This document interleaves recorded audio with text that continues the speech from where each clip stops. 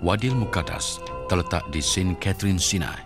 Saint Catherine adalah di antara kawasan pelancongan di Sinai. Ia tidak putus-putus dikunjungi terutamanya penganut agama Kristian.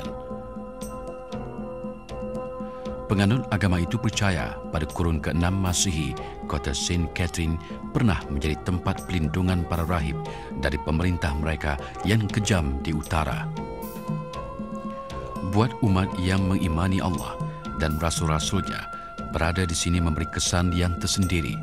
Semenanjung Sinai ini sendiri telah menyaksikan rantaian peristiwa bersejarah. Puluhan abad lalu di daerah inilah Nabi Musa menerima wahyu pertamanya.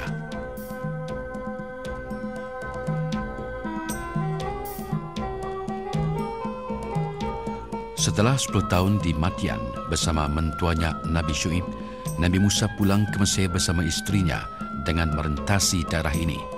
Pada waktu malam hari di Wadi Tua, kelihatan cahaya api dari kejauhan.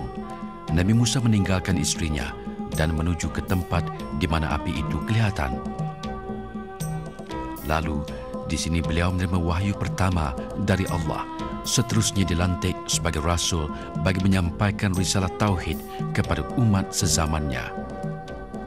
Ketika itu, Nabi Musa juga diberikan mukjizat yang menjadi bukti benarnya dakwah yang disampaikan kepada Firaun serta kaumnya.